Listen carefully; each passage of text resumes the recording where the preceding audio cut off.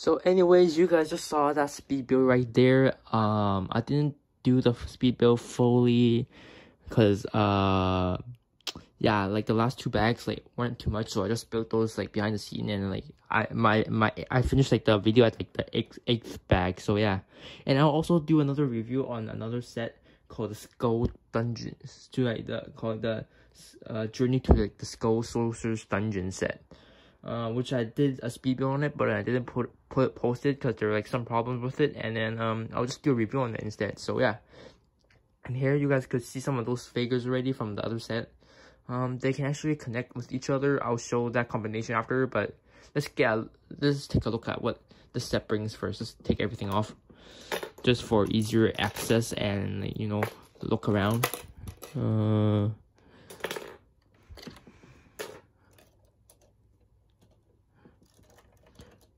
First of all, let's go with the figures. First, we have Princess Vanya. She has a alternate face. I like the rubber on her hair. So, yeah.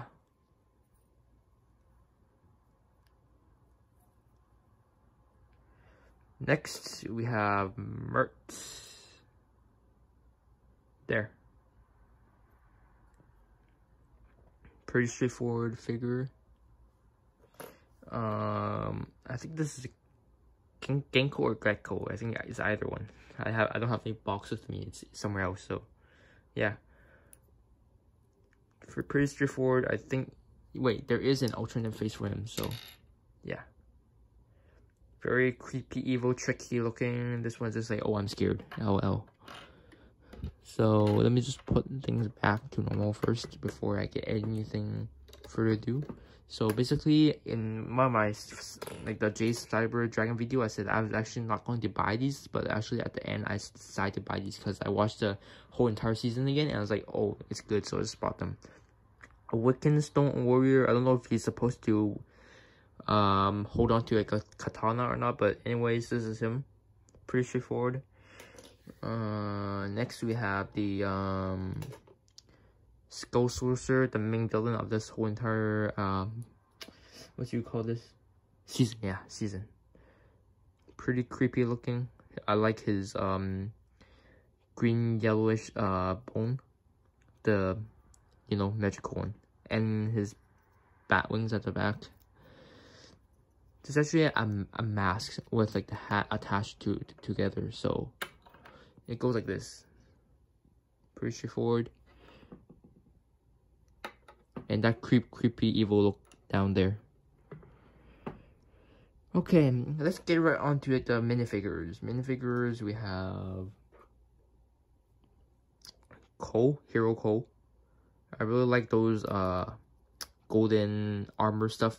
Those are better than like the gray ones. I prefer these ones better because they look more outstanding, and you know, like, yeah. Other face. And next figure we have Lloyd. Actually, I'll just review on one Lloyd because like the other Lloyd is like the same, so yeah. This time has like the dragon symbol for like, the shield. Silver armor, you know, the clip thing. Lloyd's face. Pretty straightforward movie version headpiece that was used a lot, so yeah. Next up we have Hero Zane. He actually turned out to be one of my second favorite minifigures of this wave, so like the minifigures itself. First is Cole, because like I don't really enjoy those, like, you know, silver ones. They're actually not that outstanding, but to choose from one of these, I have to say it's either Lloyd or Jay, because like for Nia, it's kind of not too much a fan of that. So yeah. So he has a archer with him, you know, the shield thing. his face, the back, and there. That's him.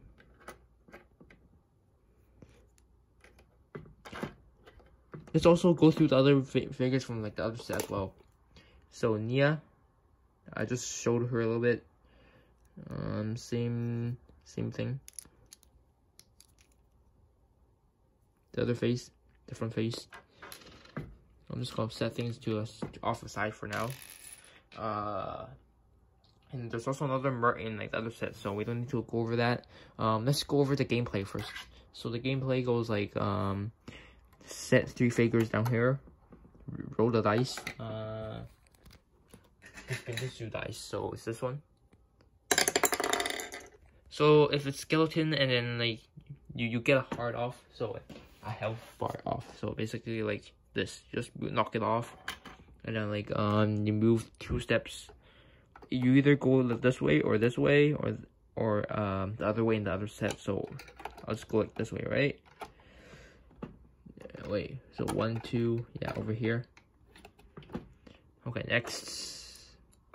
So yeah, so that very straightforward. If you get a heart, then you just like, you know, recover it, like, yeah, recover. And then like if you step onto one of these 2 rocks over here, 1 or 2, spin the top, you get earthquake, right? Here's not the only thing that moves. You can also put a figure in the cell, right? Let's put a random figure, you know, the geckos, because they're also not villain in the show, but in the set they are villains. So yeah, so what it does is, if I turn this also tends to fall as well, but you can actually rescue them if you just like jump onto these and then at like the same time they come down, then you can just like rescue them. So yeah. Next, these things here also, these blades also turn around to knock figures off. You can move these very easily like that. It's pretty locked here. You can move a little bit. You do have a, you know, one of those stuff over here, the ladder. You can pull this over if you like. And then, yeah, I really like that face mask over here, like the skeleton face. And then there's some there's like a weapon rack over here. When you come over here, you can probably collect some weapons. Over here, if a figure jumps over here and then they have like a low health, they can collect this health as well, so they could like recover themselves. Next, so this is the blade, the sword of deliverance of Shadow, right? So yeah, the black version. And then if you come over here, you move, wait, push the figure forward, the door at the back opens, right? And then I'll just show you guys what's at the back. So just turn everything back.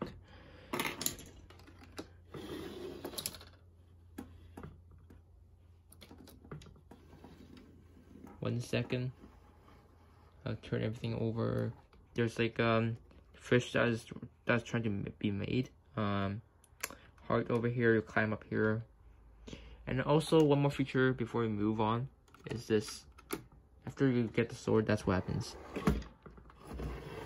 So at the back, you have like the sword of deliverance of ivory, the white version, just like the identical color of like the black one. Let me put that back. Exposed gear. Some of these gold and stuff. I don't know if this is like supposed to be representing on something or not. The string represent this pulling feature. There is like an axe over here. I don't know what that represents. Here is the Skull Sorcerer's room. Pretty straightforward. I thought that this thing would be taller, but actually no. I like how everything looked back there. No bad feelings about that. So yeah, there's also like a magical warning back there. I don't know what's that for. LOL. So yeah, that's it for this set itself. And let's take a look at the other set. The other set can connect to like the other set as well, but let's first of all look. If you turn this thing, there's like a jail cell again, which is, you know, pulls up and down the figure. Same thing, you can like move very posable stuff over here. Not this though. You can move over here, and then if you are in the skeleton, ooh, dang, you get flicked off with this piece here. And by the way, the Griffbringer set is also here, so I'll also be building that as well. Maybe not speed build this time, so yeah, too much work. And then at the back here, you can clip onto the weapons for the ninjas. And then like there's like a bed over here. They could place the figure there. And then there's also another place where you could actually stand. Actually, I just realized. LOL. So yeah, I'm gonna show you guys how to connect everything together. So give me a second.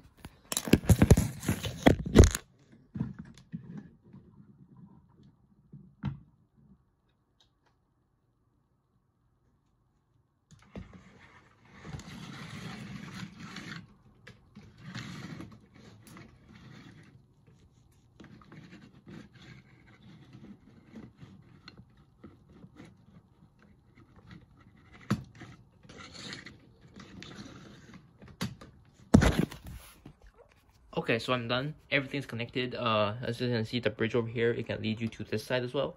You can come over here, hop onto this side as well to get the blades.